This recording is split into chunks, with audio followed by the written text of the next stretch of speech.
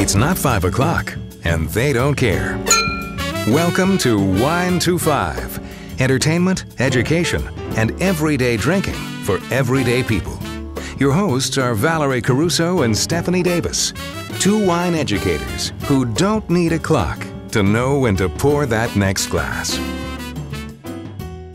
Well, I'm excited about today's show and so happy to say that our special guest is moving up to the FOCO, to my neck of the woods. Today, we are drinking and chatting with Andrea Rogers. She is a certified specialist of wine, level 1 from the Court of Master of Sommeliers, WSET level 3 advanced, and she's a proud native Coloradoan with over 15 years experience in the wine industry. And wine is her passion. She's going to tell us all about that. And she's worked at all capacities of the wine industry, including 5 years at the distributor level, which is, I think, that's when we met, and 7 years with a major fine wine importer. When she's not sharing her love and knowledge of wine with consumers, she enjoys spending time with her husband of 15 years, Brad, and her 2 young children, and a lot of time at soccer games. Exactly. It will actually be 16 years this Friday. So Wow. Brad and I have been married 16 years this Friday. Well, congratulations. That's great. And listeners, I'm not sure if you remember, but back in episode 11, we talked about Andrea, and we wanted to Episode 100. What did I say? 11. Oh my God. I told you. I've been sitting here drinking, waiting for you guys. Back in episode 100. That's right. We talked. Why did I get 11 out of that? I don't know. Oh my gosh. Well, we talked about Andrea and how we wanted to have her on our show, but the timing wasn't right and our calendars didn't line up, and, welcome to life, right? So we put together a super creative show today where Andrea is going to actually lead us through a taste along with wine cocktails. So welcome to the show, Andrea. Thank you, Val. I am so excited to be here. Cheers, and we're going to have our first toast of the New Age white wine. So I thought it would be a lot of fun to talk about one of the most popular wines that I represent. And this wine is imported from Quintessential Imports, and it is the #1 selling wine in their entire portfolio. And it's truly taken the country by storm. So the first wine that we have in our glass is a blend of 90% Torrontés and 10% Sauvignon Blanc. They put the wine through a centrifuge, and they stop the fermentation, so that creates the tiny little bubbles, the tiny little bit of effervescence that you'll see in the wine when you first pour it out of the bottle. And then it keeps the residual sugars semi-dry, so you have a semi-dry wine and low alcohol. So Low? Like how low? like 9%. Yes. It's really a match made in heaven, and especially this time of year, I think that I drink wine according to the seasons, so once it turns fall and winter, I'm looking for a heavier, darker, more velvety, supple wine, and then spring and summer comes and I want something light and airy, and that's what these wines are all about. And the cocktails are so much fun. So did you get to try the New Age White just on its own, Val? I have all 6 glasses lined up in front of me here. So I have the cocktail. Instead of lime, I have lemon. And honestly, I thought it was going to be a lot sweeter. Isn't that funny? The residual sugar in here it's barely negligible, and the acid balances it out. And The acid's great. I was super surprised. So I thought, I'm going to need the lemon because it's probably going to be sweeter, and I wanted to add acidity. So I sipped it with the lemon, and then I tried it by itself, and it's super balanced. This was unexpected, honestly. When I saw that 9% alcohol, I thought, oh my God, it's gonna be sticky sweet. It's not. It's not. And it surprises wine drinkers and non-wine drinkers every single day I am out in the market. And I just feel so strongly and so passionately about this wine because I feel like there's so many wines out there as a consumer. And when you walk into the store, you're just inundated by all of these different wines. And how do you pick out, how do you discern the difference of all of them? And I can't even imagine how it is to be, an average consumer. And honestly, I think that this is what most consumers really are looking for in a wine. An easy drinking, just delightful little wine that you can have fun with, Yeah. Squeeze a lime in it. So let's try it that way with the lime. And then we pour it over ice or just lime in your wine glass? You pour it over ice. So this is called the Tincho cocktail. So what you do is you take the Let me go get the lime. And I'll pour the white in your glass as you grab the limes. So Tincho actually means young one, and it is a term that it was kind of an enduring term that they used to call the grandson at the winery from the Bianchi family, because New Age is all made by the Bianchi family. And Val and Stephanie, how many years have I been selling wine? And all of those years, family owned and operated is something that's truly near and dear to my heart, because I think the quality, the consistency that you get from family owned and operated properties, there's nothing like it. And that's how wine began. It was all a family thing. And so... And what's the story behind the Bianchi? So the Bianchi family started making wine in 1928 in southern Mendoza. And then they just started the New Age wines about 10 years ago, or a little bit before that. But roughly about a decade ago, they launched the New Age wines. So the grandson used to squeeze their in their white wine a little lime. I mean, this and is they outstanding. called that a tincho. You pour the white wine over ice, squeeze a lime, and you have a tincho cocktail. Easy. Somebody who likes gin and tonics or vodka tonic or something would like this too. I agree. Yeah. Or you can puree all kinds of different fruits, freeze them in a little ice tray. Yeah. Put the ice cubes, the pureed fruit in your glass, pour the white wine over, you have dessert. Done. Oh my God. Yeah. And can we talk about the bottle? The bottle's a lot of fun, isn't it? The bottle is a lot of fun. There is a picture of, I'm going to let you describe it, Andrea. This is your bag, so. So we call her the New Age lady. Let me in the see background. her. Let me see her. All around Argentina, you find little, I would say, small restaurants, bistros, and women sitting outside. And it used to be back in the day, they would have their hats on and oftentimes have a glass of wine. We know Argentina, they're huge consumers of wine. So wine is very much a part of their culture.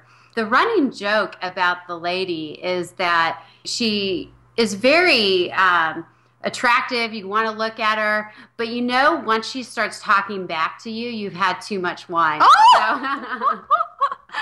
That's funny. I feel like I'm missing my hat and my red lipstick. Otherwise, she and I would really just hang out together. Exactly. Immediate best friends. That's right.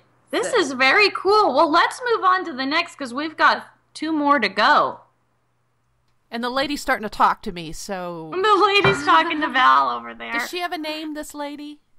She does not. Not that, and I think that's part of the fun. The more wine you drink, you can give her your own name. She's going to have a name by the end of the show. So the next wine we're going to taste is the New Age Rosé. This is a blend of 50% Malbec and 50% Merlot. And again, same process. So it does have a bit of effervescence. They stop that fermentation, so they keep the alcohols low. And you can drink this wine on its own. So Stephanie and I are going to try it like that. You've got yours over there, Val? Yeah, I do. I have. I'm sipping. I'm almost pissed off. This is so good. I know, right? Well, Andrea wouldn't lead us astray. We do know that. That's right. I totally win it. And this wine has been, I just started representing these wines last October. So I work for a small brokerage here in the state of Colorado. And there's not many people that are brokers.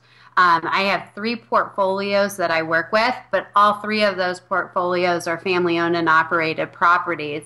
And I must say, this wine, the New Age portfolio, is the one that has shocked me the most because it fits a niche, it makes sense, and it's good juice.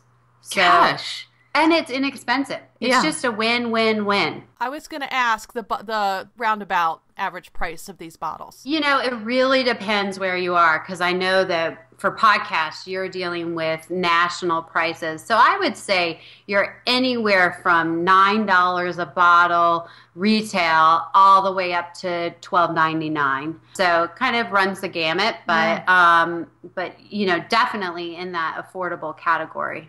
Do you know, it's sold in what countries, or is it across the U.S. and Argentina, or is it in Europe? Do you know where else it's being sold? You know, I'm not sure about all of the countries that they are importing to. Obviously, it is sold in Argentina. The Tincha white cocktail is their #1 cocktail of Argentina now. Wow. And this wine has only been out for, you know, just over a decade. Again, breaking all records. It is right here, according to some data that I have in front of me, it's the #1 best-selling Argentinian white wine nationally. And it's the 8th best-selling Argentinian wine nationally, and that's from Nielsen data. That was back in 2012, so I bet that it's even better now.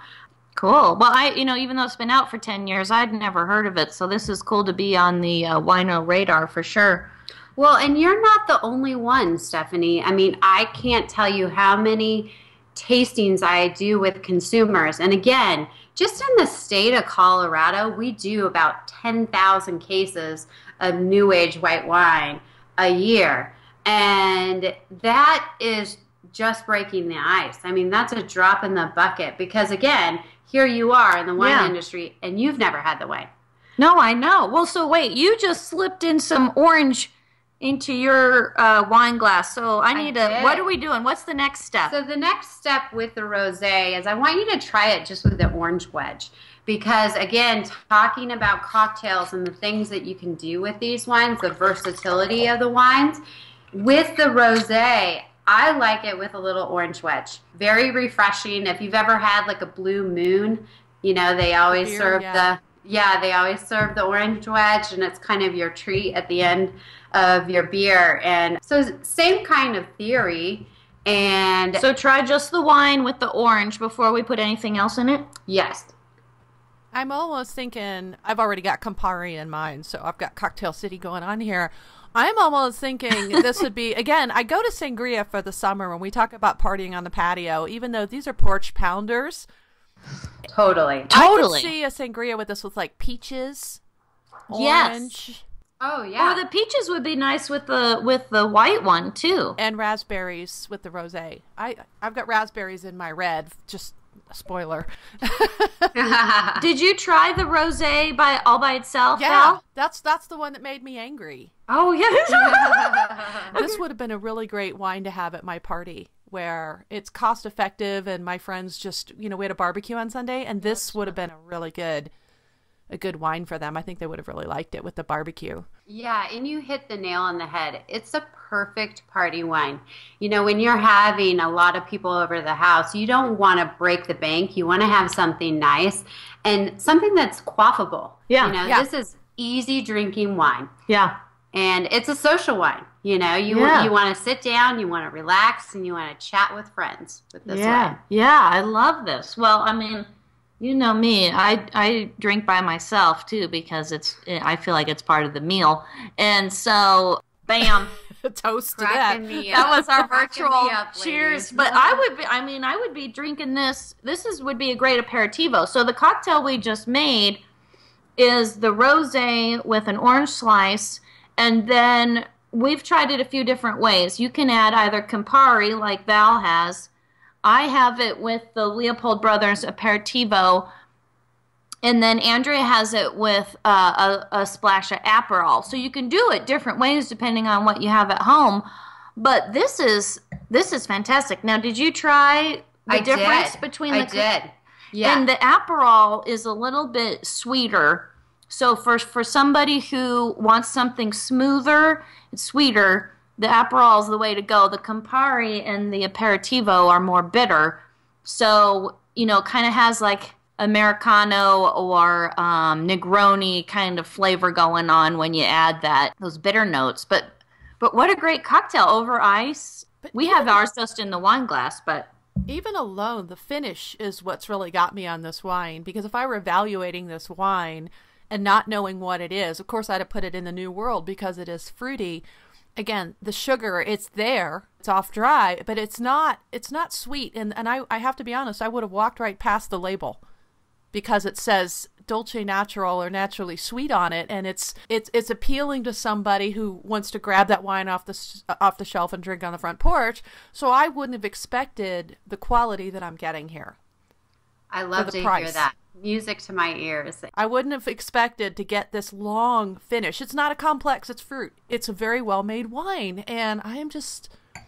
I feel like we've been in the dark. Like, this wine has been out there, and I didn't know about it. And now that's why we're telling everybody on the show, like, hey, you guys, this is something that's cool and affordable, and you can drink it by itself. It's delicious. Yeah. And you can also make fun drinks with it. There's a ton of cocktails that New Age and the Bianchi family has available. We will have all of the links on our show notes, so you can access, there's tons of cocktails. I mean, I don't know, like 20, 30 online cocktails to choose from. And you can find, a cocktail to mix with your vodka, a cocktail to mix with pisco. I mean, all sorts of cool stuff. But before I go on and on, I think we better get to the red. Yes. Hey, sangria time. Now, in the interim, I'm going to tell you a couple more little selling points about these wines that I think is important to mention. I already mentioned that it is low alcohol. That is always great. That's a selling point for sure. Well, instead of one bottle, we can have two, right? Yeah, right. Yeah, that's what lower alcohol does, right? That's my point exactly. The other thing is it's low calories. So for the teen show, you're talking about like 96 calories. So low calories, and it has a screw cap. So we know with corked wines, with real natural corks, you do run a risk of cork taint. And with these wines, you know that you're going to get a good bottle every single time. Yeah. So that's a great thing. That is a great thing. The other thing is, too, is they're sustainably farmed and estate grown and bottled. So, again, looking at quality control with a wine, I think it's important to have that hands-on with the production from start to finish. And that's, again, why I believe in family-owned and operated properties. This just keeps getting better. You know what gets even better? What? I just looked at the alcohol on the red. 6%. There you go. Technically, that's not even wine in some countries. And I've had beers that are stronger than that. That's so true. Yeah. It's and so so you cool. can do a sangria with it. So what we're drinking right now, Stephanie, is we have the red wine. We tasted it on its own, which was quite delicious. It was. Stephanie, literally, her eyes just like went, they were so big after she took her first sip of having this wine, because you were not expecting it to be that good. I don't even think of myself as much of a skeptic, but I was very unsure, and I think, like Val had mentioned, the fact that the label says Dolce Natural, naturally sweet, there is just some stigma, I think it's going to be cloying, or it's going to be like a dessert. Yeah. And I don't realize that it's more of like the balance of acid, like key lime pie, or the balance of a great homemade lemonade or something, you know, where you're like, whoa, it's not sweet. It's more tart. Like a really good homemade lemonade. Yeah. I never homemade key lime pie, you know, something that just, you know, you're like, God, there's the zing and the freshness and you know, you feel like you're cooling down because you put all of these wines in the refrigerator. You know, you chill all of them, including the red, and that's how you drink it. Whether you add the lime or the orange or the ice cubes or what did we do? For the sangria we're about to taste, Andrea sliced up some nectarine, oranges, and limes. And so those are the three fruits that we have in this one. Okay. And can I give it one more little thing that the red has that the other ones don't? Yes. Nutrition facts are on the back for 5 ounces. What? Now just the red? Just the red does? 100 calories, 12 grams of sugar. I mean, your breakfast cereal and the juice and most of the crap Americans eat has more sugar in it than this wine. Dude, that's why you said you were going to put it in your breakfast smoothie? My honey made me a smoothie this morning, and he left it in the fridge for me for when I got done working out. And I opened the fridge, and I saw these 3 bottles. In fact, I Instagrammed them. And I thought, man, I really want to put that in my smoothie because the sugar is so low on it. It's 12 grams, I mean, comparatively to junk that Americans eat regularly. I was shocked by this. And I've got raspberries and lemon in mine, by the way. Yeah. That's beautiful. Yeah. How are you digging on that? You know, because there's a little bit of fizziness in this wine, which shocked me on its own. I have to say on its own, for me, my preference for this one, I do prefer it with the raspberries in it, with the fruit. Because it's kind of the fizzy. I don't know if it brought out more of the raspberries. Because on its own, it's really blackberry. It's fruit dense. But it brought out the raspberries. And then I think the acidity from the lemon has this right where I would serve this on the back patio with, like, you know, again, some spicy sriracha barbecue pulled pork or something. Oh, yeah. Put this with some ribs. Yeah. Delicious. Girl. Yeah. Yeah, I'm really pleased. I definitely know some people I'm going to be sharing this with. Carmen, for sure, she needs to know about this. And Bruno makes a killer red sangria, the French style sangria Royale. With the cognac. Yes. Yeah. But this, I mean, I'm going to be like, dude, this is from Argentina, and he will give it his blessing. I know it. So that's awesome. Yeah. Thank you. So definitely. So this is so cool. And you said it's affordable, so we're looking at like under $13. Exactly. And they all have the sexy lady.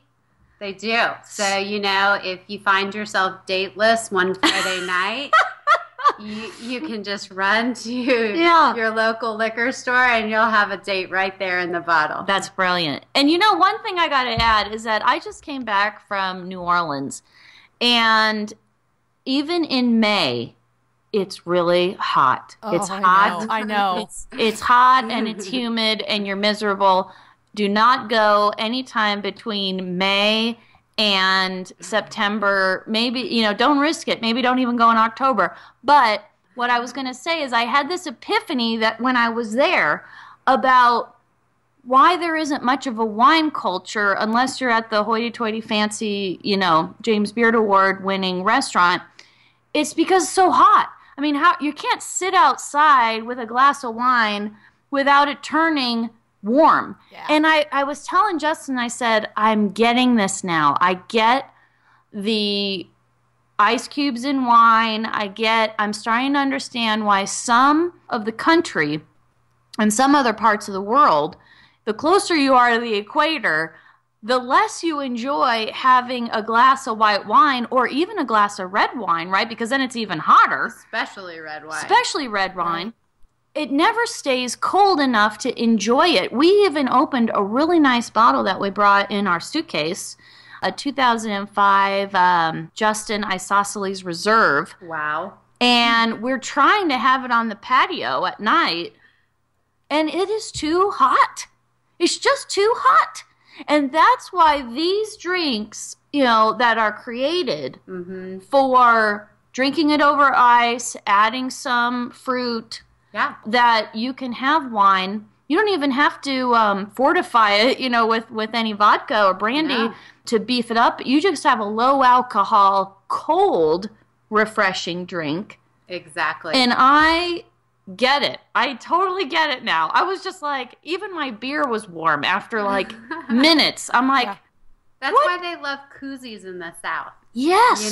The South just it kicks it up a notch. But half of the year, your beverage is hot. Well, you got to have a koozie. You got to have lots of coolers. Yeah. But it's interesting that you talk about the South, because as you were talking about that, I've never thought about these wines and cocktails with Cajun cuisine. Oh. They would be killer. Knock your socks off. With a mean jambalaya, especially that rosé. Yeah. Match made in heaven. Yeah. Match made in heaven. The red that we're drinking right now, I didn't talk about the blend, and we have 70% Bonarda, 30% Malbec in the blend. And there is a lot of Bonarda, as we know, planted in Argentina. And it's a grape that does quite well, but you don't find it as much as Malbec. So it's kind of cool to have a wine that has this Italian flair to it, because we know Bonarda is an Italian varietal, and here we are with the red. Yeah. So I think there's a lot to be said here, but we could go on and keep drinking. I think we need to I'm still drinking. I know. Because Val and I have some fun other factoids about cocktails. We thought we would just carry this theme on. And one of the things I've never had, and I'm going to be trying it at some point here very soon, but have either of you had a Cali Mocho? I've never had a Cali Mocho. I think I have. You think you have? I think I have. In which country? Spain. In Spain, okay. Yeah, because we were in Basque Country about 5 years ago. Yeah. I may have. Yeah. I may have. In a tapas, well, they call it pincho in Basque Country. Yeah, pincho. Right. Well, so in the 1970s, Basque culture, this is a classic cocktail called Cali Mocho. It's spelled with a K, Kalimotxo. And it's made with equal parts red wine and Coca-Cola, or a cola beverage, served over ice. And the story goes that it was basically like, how do they use some red wine that has been open too long, and so they mixed it with Coca-Cola. But this is a cocktail that you see in Spain. It's very iconic. I have never had it, but I was surprised that it's actually made in so many other countries. It's just called something different. In Spain, you might also see it as Rioja Libre, or the Cuba Libre del Pobre, meaning the poor man's Cuba Libre. And so I saw versions of it in Chile, Germany, Romania, Croatia, Hungary, South Africa. I mean, it went on and on when you're looking online what other countries are making a similar cocktail to the Cali Mocho. And sometimes you'll see it even with a dash of ouzo or blackberry liqueur, or just like our red sangria, sometimes you'll see the Cali Mocho dressed up with a little bit of fruit, some citrus fruit, lime, orange, and making it into a sangria. I even saw that it's recommended as an afternoon pick-me-up because of the caffeine in the Coke. Wow. I think it sounds so cool. I think when I move to Fort Collins, we need to have a Cali Mocho. Oh, cheers! A Cali Mocho with some pinchos. Yes, that's right. So there's a link I have to a New York Times article about Cali Mocho. There's a lot of great information out there and some different recipes, but something to play along with this summer, using up your red wine and maybe, cracking open a Coke. Well, the other thing that I like about that is there are times, and not often in my household, there are times that I find that I have, a little leftover wine in the bottle. and then you get busy and life happens, and then you have this wine. And it always breaks my heart just a little bit to pour a good wine down the drain. Right. So to be able to repurpose that, Yeah. I love that concept. So I'm going to do it. Down for with sure. it? Yeah. Well, and when I move to Fort Collins, we're going to have one together. You for sure. know it. You're going to come and you're going to be unexpected. You know, I'll be like, oh, Kelly Mocho. But do you guys keep soda in the house? Because we don't. I don't. I think I'll have to, make a special trip. Yeah. I have soda in the house usually because Justin loves to have soda with his popcorn when he watches movies. Oh, He cute. can't Well, he there's can't seem really to break nothing it. better than that. He you loves know? soda popcorn. Sweet and salty. Yeah. Sweet and salty right there. Well, we actually have some. We had a barbecue on Sunday, and we always pick up a couple bottles for people who do drink it, because otherwise we don't.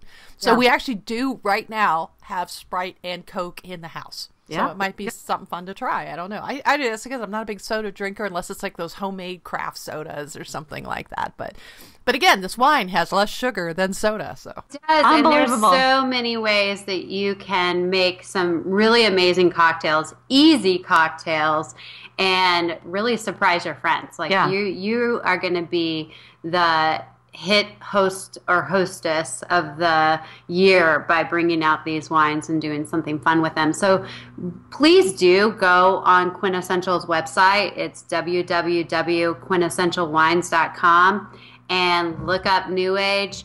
And when you click on there, there's a little tab that you can click on for their full presentation. You can learn everything about these wines, and then you can also click on a tab that has all the recipes that you were talking about, and we're going to put that on the link. Yep. Definitely. well, thank you for sharing those wines with us today. That was really an eye-opening experience, because I have to be honest, they were in the fridge, and John opens up, he goes, What's going on here, Val? I mean, because I took yesterday off from drinking because of our party on Sunday. I actually woke up hungover yesterday, which I never do. I'm never, ever hungover because I don't like it. And so apparently I just kept drinking. We had like Lambrusco and whatever, port on Sunday.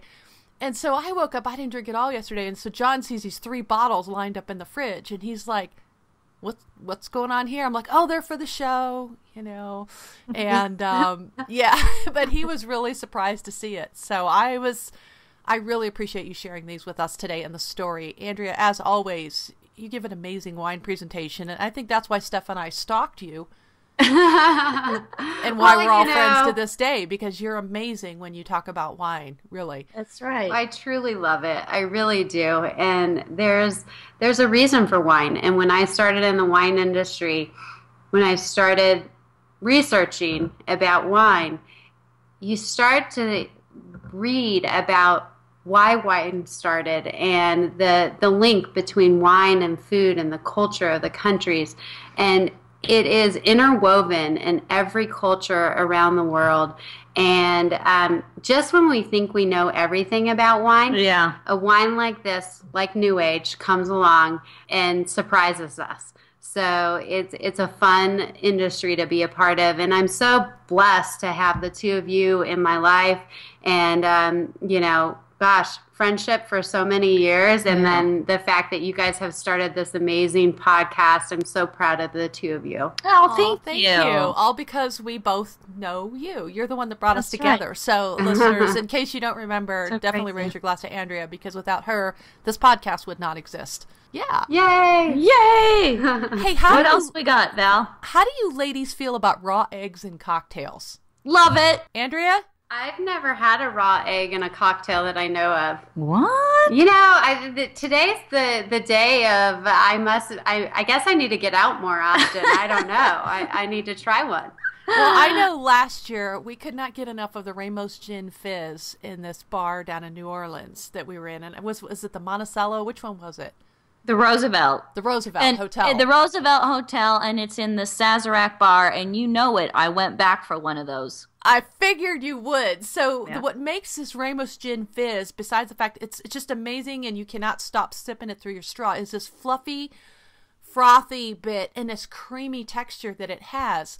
And I've mentioned here on the show that I was always hesitant to put a raw egg in my home cocktail because I know my eggs aren't pasteurized. But how many times have we enjoyed these smooth, creamy cocktails in a bar and maybe not wittingly being aware of the fact that we've had a raw egg in our cocktail? So at home, like I said, I kind of stay away from it. But then through my Twitter feed, I see this article from liquor.com. In fact, we met the owner of liquor.com at Podfest, didn't we, Steph? Yeah. So this article is actually from 2015, but it explains what we should not be fearing with respect to raw eggs and cocktails and where salmonella is concerned, because that's always my big concern. So I did go out and do a little tiny bit of research because that's what I'm doing for school right now, and found that only 1 in 20,000 eggs, according to the FDA, and I'm going to link up their safety brochure for you, contains the salmonella bacteria. So the article on liquor.com actually goes on to say that death from choking on food is more common than getting salmonella from a raw egg.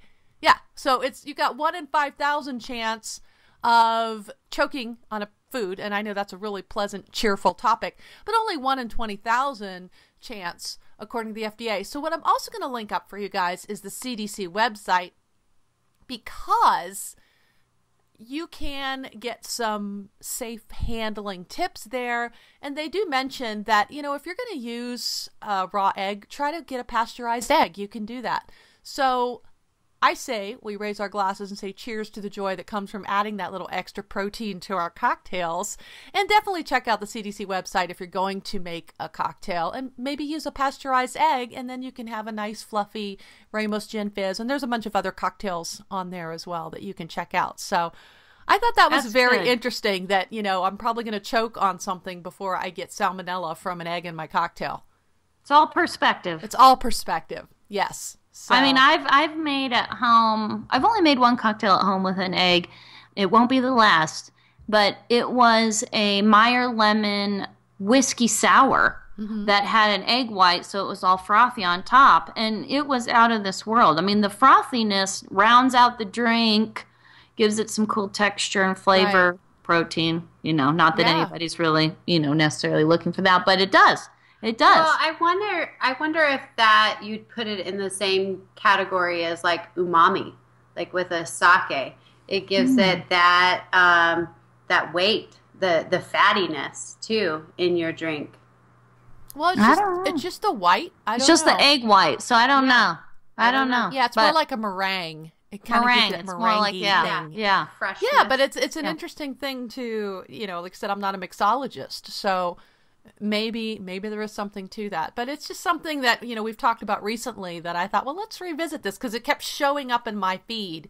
And I'm like, let me explore a little bit more. I like that idea.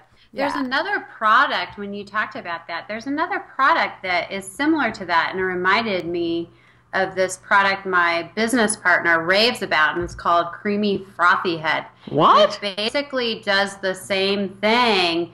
You can put it into your drink, and it will create a nice frothy head on your drink. What? And he swears by it. He's been doing this for 30 plus years. So. Yeah, same theory. This is what it looks like, Stephanie. So frothy creamy head. Yeah. Oh, that's on Amazon. I'm sorry. Oh my God. I worked with dudes for too long, and my mind has got the sophomoric jokes. I'm sending you frothy creamy head, Val. God, I love seriously. you. Should we move on to shout-outs? We're running long here. I think we've got a lot of Wino Radar and shout-outs today. So, yes. Go ahead, Val. Okay. I think I'm giving mine up for our long episode. All right, just some shout-outs because they're timely to fellow podcasters. We've mentioned this before. The biggest surprises that come from our craft have been the connections that we've made, not only in the wine world, but in the podcasting world. So I'm going to post the links, but the first one, and you've probably seen it on our Facebook page if you're on Facebook, is a video by Juliet Miranda of the Unwritable Rant. She did a tasting of the Blade and Bow bourbon that I had on the show last week, actually, for y'all. And she said, y'all. Cheers, y'all. Yeah. Cheers, I love her.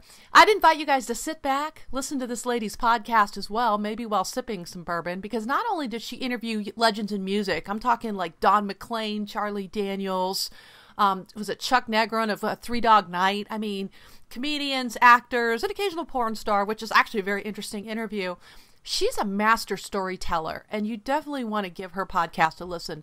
And usually she's doing it over a glass of bourbon. So we'll post the we'll post the link to that video if you haven't seen it on Facebook. It's a really short video, but she's basically given us a shout out and tasting the Blade and Bow bourbon because of a recommendation that we had for her. So cheers, Juliet, and your man, and the Unwritable Rant.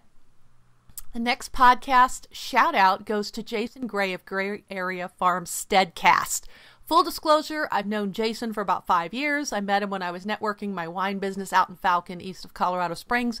But he has since taken up the country life out on the prairie and has been our local authority on self-sustaining farming and the like. He also picks up all of my bottles for his Earthship home project, so no longer are the recycling guys judging me for being an alcoholic. If you're curious about what an Earthship home is, you'll have to listen to the Steadcast to find out, but we'll link up this episode because he paid homage to the Wine to Five ladies with a What's in Our Glasses segment last week and even this week. And Jason, I gotta tell you, dude, we are honored to be included in the Pigs in Heat episode as well. Not sure what you're trying to tell us, but thank you. But we'll send you some of the frothy head. Yeah, there you go. There you go. Put that in your mason jar. There you go. Oh, and then finally, I have to give a shout out this week to Dr. Desiree and her team at the Cupcake Doctor.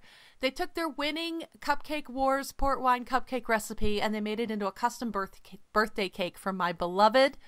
He was over the moon with this cake, particularly the fondant stegosaur on top, which is our Colorado State dinosaur. And what? I know. Well, you know, and for those of you that don't know, my beloved is an amateur paleontologist. So, you know, we have dinosaur bones in our house. That's how we roll. But I will post a pic. We served this cake with the 2011 late bottle vintage port from Taylor and Fladgate and some Blue Bunny cherry pick and chocolate ice cream. But I should also mention that the Cupcake Doctor is worthy of our radar because of their daily offerings of booze-infused cupcakes. Today is Tuesday, and some of their flavors include tiramisu, maple bacon, amaretto, just saying. So that is our shout-outs for the week. Andrea, do you have any shout-outs this week? You know, first and foremost, my shout out would be the two of you. It's such an honor to be on your show, and I am so proud of you two really chasing your dreams. And it's a cool thing to see, and thanks for having me on. Thanks for letting me share New Age. It is such a fun product, so I hope every day I go out there, I hope my goal is to help the consumers find one more product that they feel that comfortable with to pick up on the shelves and feel confident about their purchases. So have fun with a little New Age. Yeah, well, and thank you. Thank you for bringing all of this great wine to us and for giving us your time. And of course, we liked all the compliments too. But so this is a great show, but it's run a little bit long. So I think we'll just wrap it up with some Patreon love and send out some extra affection to our tenacious tasters like Jeff E. from the We Like Drinking podcast, and I love my new t-shirt, Jeff, by the way, and Lynn from Savor the Harvest, and Sebastian from Sassy Italy Tours. And just as a side note, everybody, there are links to all of these businesses and podcasts and blogs on our show notes. So please check out our website and you can find out what Sassy Italy Tours is. So we also want to say thank you to our It's Not 5 o'clock and We Don't Care listeners, Meg from South Dakota, Clay from Arizona, John in California, Andrew in Illinois, that was last week's episode, and Aswani in California. You can also jump on the bandwagon and join Patreon and be included in these thank yous. And you can do that by going on to our patreon.com/wine25 podcast. We do have giveaways and even at the $2 a month tastemaker level. So check that out. Also, we will be drawing our June winner next week as well. So every month we do the drawings. Yes. Yeah, by the time this airs, it's still May, so we will be drawing it next week. So if you guys love the Wine to Five podcast, we'd love it if you would share the Wine to Five podcast. Subscribe to our show, link it, tweet it, Facebook it. grab somebody's phone, help them subscribe, push play. We also love when you become part of our community and leave us a burning wine question or a comment on SpeakPipe. We can hear your voice on the show. That'd be really cool.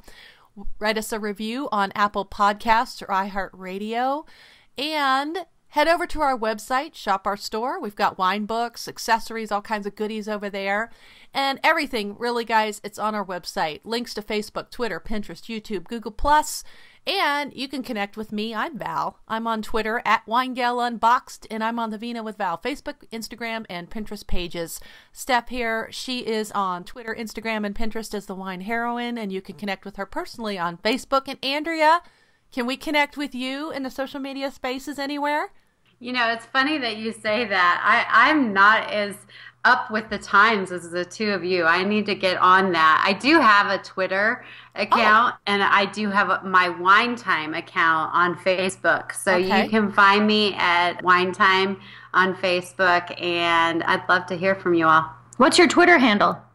I have no idea. Oh, great, because I was going to go out there and try and stalk you, but... Yeah. I will find that out, and you all can put that on your link. Because... Yeah, definitely. Let us know. We'll find you. We'll stalk you. I wouldn't say I'm personally up with the times. I'm like the you kids get off my lawn of social media. So, I'm there most of the time, but not in all places at all times. But everybody, I hope you guys enjoyed this week's episode. We will be back next week with Joe Fattorini of Wine Show TV in the UK. So until next week, everybody, cheers! Thank you for listening to the Wine to Five podcast. Be sure to check us out at Facebook/WineTWO5 and tune in next week for more fun and useful sip tips.